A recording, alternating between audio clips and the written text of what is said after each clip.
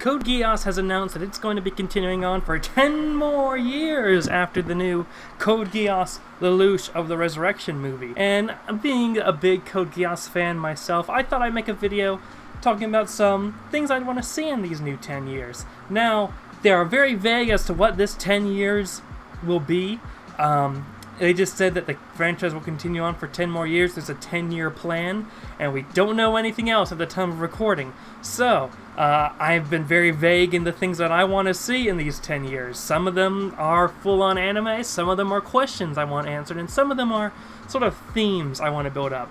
I have 6 things here today. They're not in any particular order, but because it's a list, I have to stick numbers on them, so that's why there's going to be numbers here. But number 1, the explanation for where Geass came from. Code Geass loves to do world building. It loves to build up its universe. It loves to explain as much as possible so that you can analyze all the battles and little details. It doesn't go as far as some Gundam media goes, but it does go pretty close, as a lot of mecha anime do. I want to know the origin of Geass, because Geass has popped up everywhere, but we really don't know where it first came from. So, I know it's been referenced that it's like the power of the king or something like that. So who was this king? Is it the Jupiter god thing? Is it that collective unconsciousness?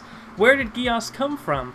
And don't say, oh, they want to leave Geass unexplained, it's just there. If that was the case, they wouldn't have the weird Geass god thing and Akito the Exile. Hopefully we might get answers to that question. Number 2, a story set in the far future. I'm talking Earth has begun to colonize space. Let's get some Code Geass in space. Already, the Code Geass show has been a slope of growth, technologically wise. You know, they go from robots that come down from the skies are on treads and all that, or wheels and stuff like that, and by the end of the show they're flying around the sky and there's this big spaceship type thing.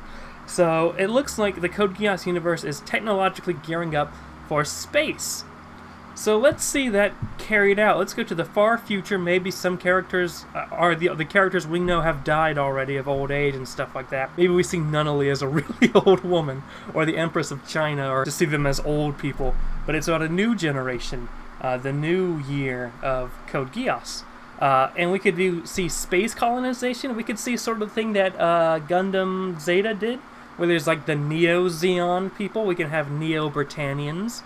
Maybe like loyalists to Lelouch's cause, and like if Lelouch, since he has the code, if he's still alive at this time, Lelouch has to face the consequences of his actions, seeing fanatics that have rose up in his legacy. And remember, we can still have Suzaku in this, because Suzaku's under the Geass order to live, and we can explore how exactly Suzaku's live command works, and if it makes him effectively immortal. So that would be interesting to see.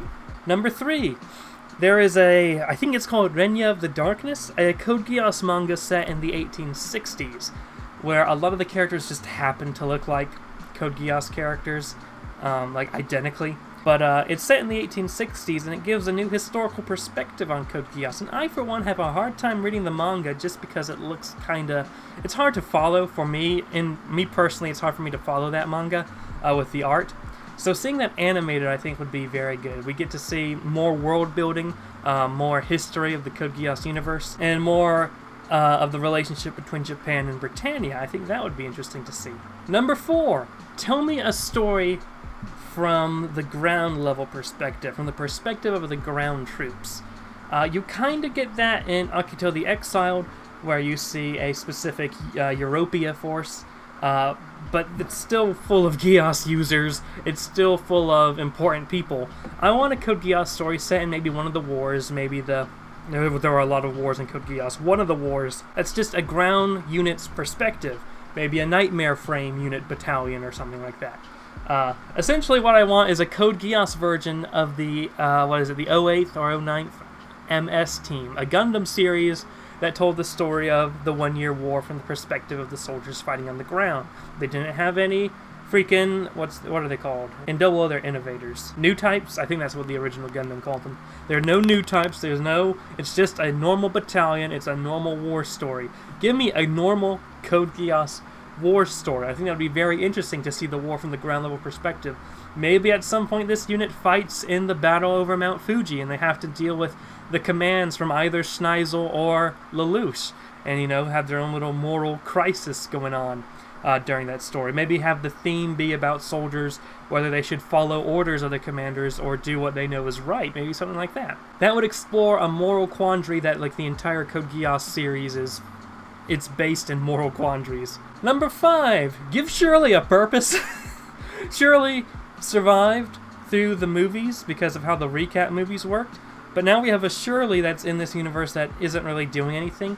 Let's give Shirley some sort of purpose. I don't know how you could give her a purpose, but I think it's just weird to have Shirley survive the movies when she didn't play a role in Lelouch of the Resurrection that's worth noting. Like, just give her a purpose. She's just kind of chilling there, just kind of in this weird Schrödinger Shirley where she's supposed to be dead but's alive. And number 6, fill out the timeline. There is an extensive Code Geass timeline, but it's kind of wonky, it's kind of iffy, and there are a lot of gaps in it. Maybe throughout these different series or manga or what have you, we can fill out the Code Geass timeline a little bit. For example, we see a little bit of footage from a World War I type war going on in some of the flashbacks and photos of Code Geass. What was that all about? I want to learn about that. Did you know that the invasion of Japan is called the Second Pacific War? So if that's the Second Pacific War, what was the First Pacific War? That's something I kind of want to know. Especially, there's a lot more like lore around the invasion of Japan in Code Geass, and I kind of want to see that brought to the screen, you know. I think that's something interesting. I want that timeline filled out. So what do you guys want from Code Geass? Let me know in the comments below in this 10-year plan. Since we've thrown the ending of the series, one of the most prominent endings in the history of anime, we just toss that aside and we're going on with a 10-year plan. If you were in charge of the Code Geass franchise, what would this 10-year plan look like? Leave your comments below. Thank you so much for watching. Make sure to subscribe to the channel if you have not yet. There is content here. Tentatively, we're uploading every Monday, Wednesday, and Friday. We do some anime stuff. We do some comic stuff. We do some history stuff, apparently, although there's kind of been a drought of history content on the channel. And then every now and then we do some Transformers stuff, which involves robots, and if you like Code Geass, you might like robots. And besides that, just general commentary. So yeah, thank you guys for watching. Subscribe if you have not yet. Follow me on social media. Links are in the description, and have a good day, ladies and gentlemen.